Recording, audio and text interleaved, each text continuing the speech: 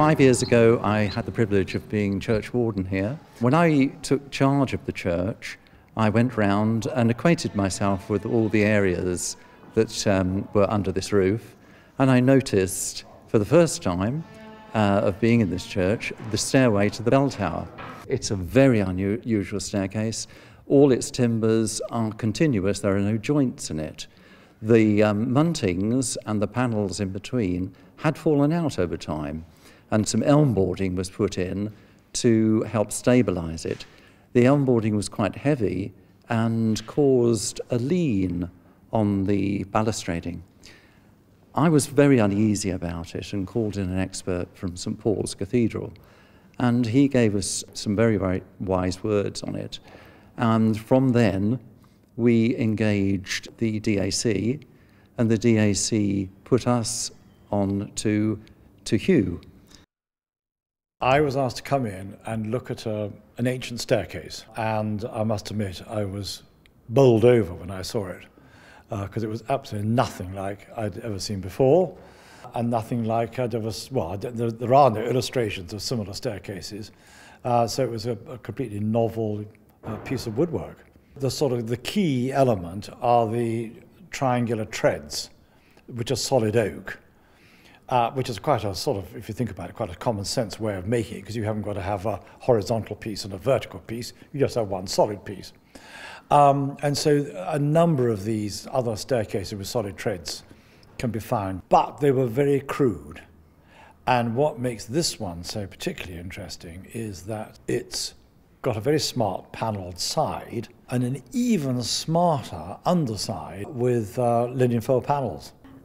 I have never seen a staircase with solid chunks of oak as treads for the stairs, and we can see even the nails in the joins are very old. Without being experts, we have always known that these stairs are very special, and they are in a very special and very ancient part of the church. That transept is probably 12th or 13th century. It wasn't unknown at that time to have ladder-type staircases reaching up to pretty good heights. That kind of construction there wouldn't have been something new. In this case, it could well have been the fact that cost was the main consideration, and that somebody had on their estate a tree that was long enough to produce the timber required.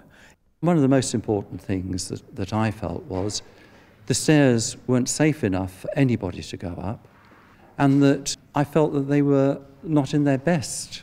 And we now are addressing this rather beautiful piece of woodwork and restoring it to its former glory.